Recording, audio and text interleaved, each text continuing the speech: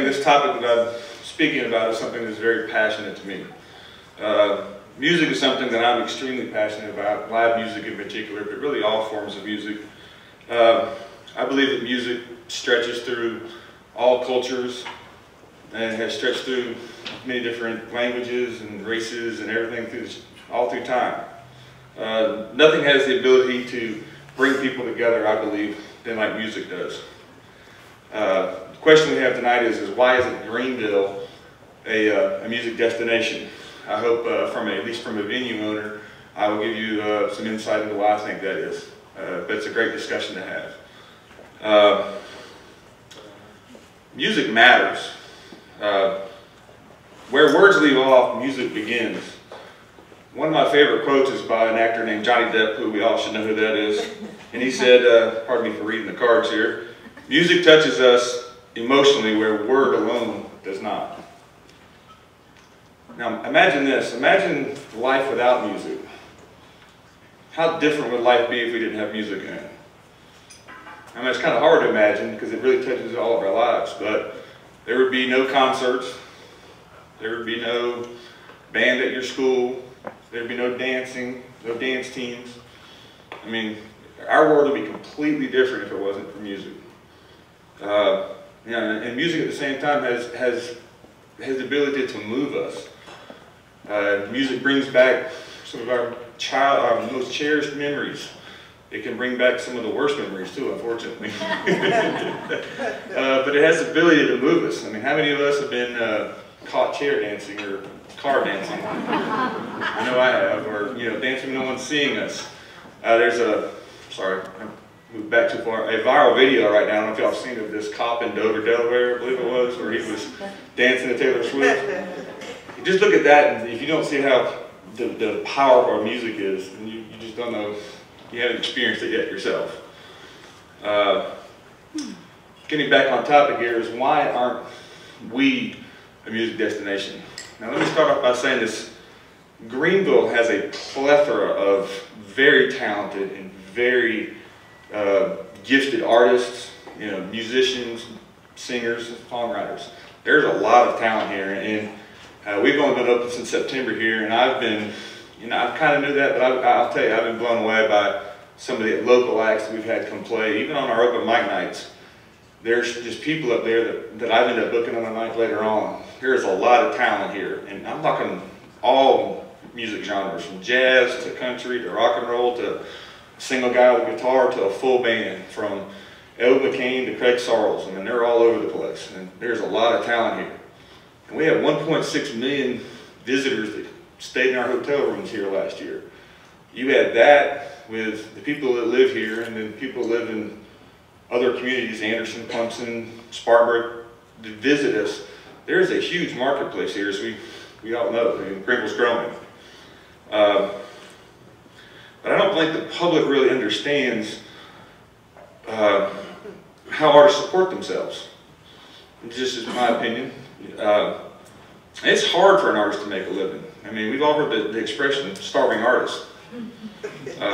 In the music industry, not matter what size the artist is, they make most of their living off live performances. Even some of your big artists that have a lot of albums they sell, or CDs, I'm old school, I say albums, I still play vinyl. But they still make more money off live performances than their sales of their music. And we all enjoy good live music, at least I know I do. I don't think everybody really understands probably the years of practice and dedication that is taken to have that artist on that stage presenting in front of you, whether it be at a small venue or a large concert. I mean, they practice in their garages and day in and day out, just like a lot of any other professions. I'm going to relate it to what I did growing up. I played football.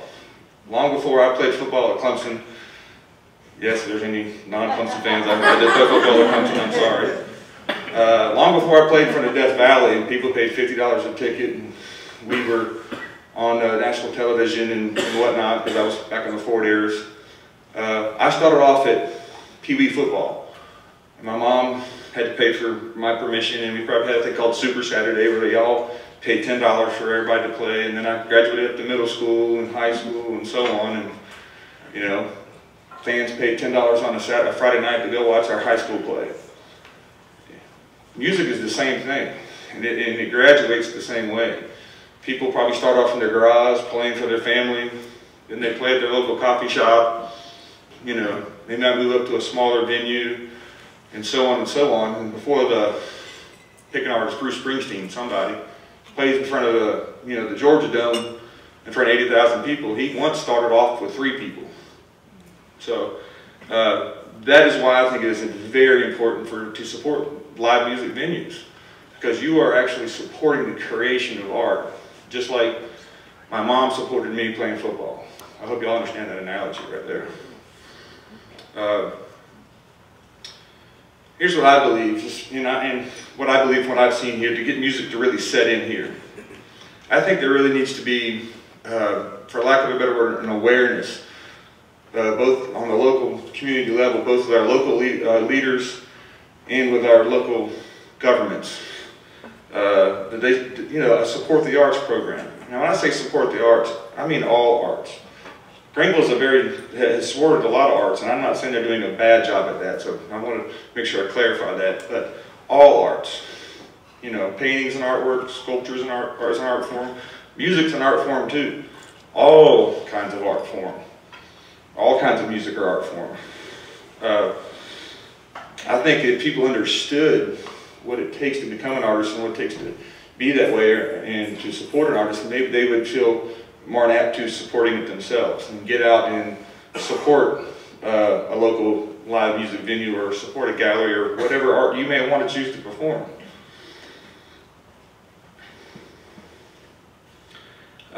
So coming back to kind of get back on topic of live music venues, which is what I am. I'm a live music venue owner, so I'm kind of giving this from my perspective. I really look forward to hearing our artist tonight, to hear it from his perspective too.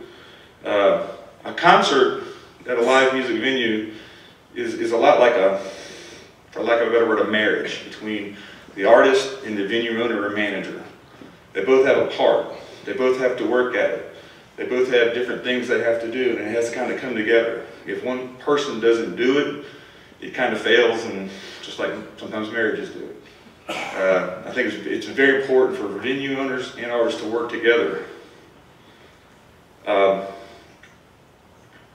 nothing, in my estimation, what I believe, beats how live music is. You can't get it on a CD. You can't get it on a video you watch on the TV. You can't get it from any experience except being there. It's like hearing it in 3D. It's my best way to describe it. It's just nothing else like it. Once upon a time, as kind of I stated before, all these big name artists that you can name now, your favorite artists that are playing in big venues, played in small venues. So I'm kind of coming back with that again. You know, Bob Dylan got his start at a coffee shop. He used to go from coffee shop to coffee shop and play guitar and sell CDs.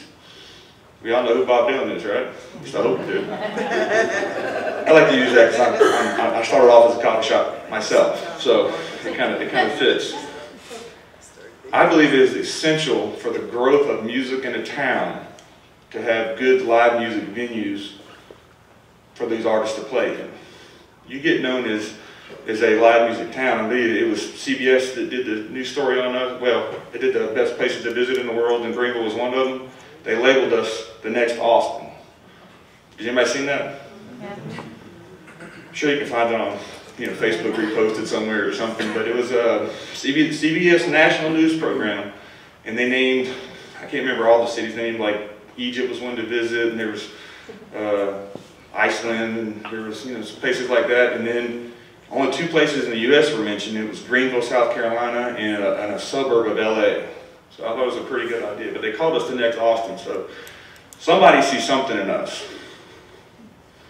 Kind of going down, there's also a difference between what I call a live music venue and a bar.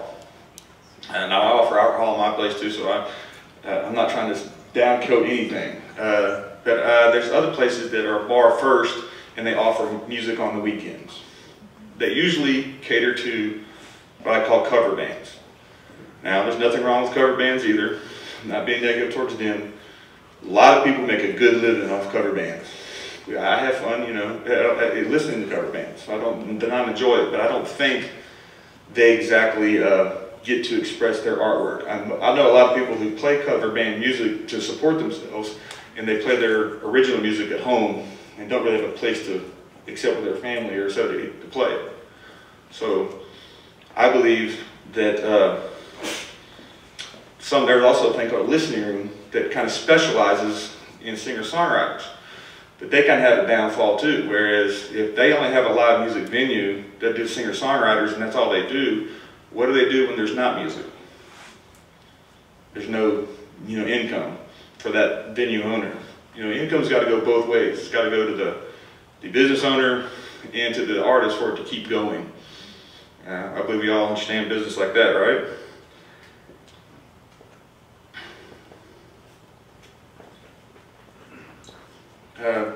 Kind of bring this back full circle to, you know, I hate to talk about myself a little bit, but this is where I interject about some of my vision of how I see differently. I don't know if anyone here has been to MoeJoe's, but something we pride ourselves to do is combo both of those together. We like to bring nothing, mainly, I think we require 70% of original music to play at MoeJoe's. Now we have an open mic night on a Wednesday night that anybody can play. We've had some very talented people we've moved out of there, but that's not all what we do over there. We are a, you know, coffee shop. We do breakfast, lunch, dinner. We do late night desserts. We have a full cocktail bar. We do that for a reason, and it's because we have that income stream all day long, so that when we have these artists on the weekends, we can pay them properly. And we have various different ways we pay them. We pay them. Some play for a percentage of the sales that night. That works out good. Some people we sell tickets to. Something that I have found needs improvement on, which is why I like the awareness program, is some people have a tough time even paying $5 to go see a local act. I had a friend of mine, and I'm gonna steal your line, David, I'm sorry, that some people would rather pay $5 for a parking spot than they would to go see a band play. $5 for an asphalt for 3 hours than to see a local artist who might be the next big thing. I mean, it does happen. You can see the next big thing sometimes and not even know it. It happened to me. It's probably what changed my life as far as music. I was a bouncer at Tiger Town Tavern in Clemson.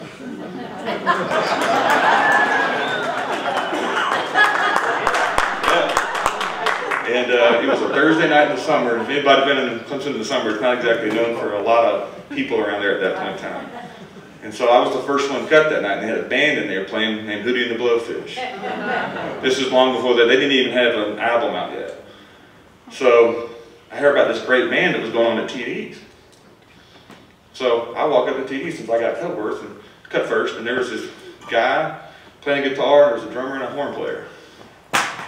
These guys are great. These guys are from Charlottesville. I said, man, who is these people? I want to hear about them. His lead singer's named Dave Matthews. So in Clemson, South Carolina, 2 different places there of ours, there was Hootie and the Blowfish and Dave Matthews on a Thursday night, and there was probably 40 people between 2 places. So I've kind of gotten off topic, which I can do, but go out and support those people. Go out and spend the $5 to go support your local musician, and that'll be a big way to get that going. If there's a good flow of artists and people supporting artwork, then I believe Greenville definitely has the power to become the next Austin, like they say. I'm telling you right now, if you haven't experienced it, the artists are here. There's a lot of artists here, and we are bringing artists in from Athens, from Nashville, from Orlando. We have a lady coming up from Tallahassee, Florida, to play Saturday night, right here in Greenville. So I close with, I don't know how I'm doing on time. Doing okay? Okay.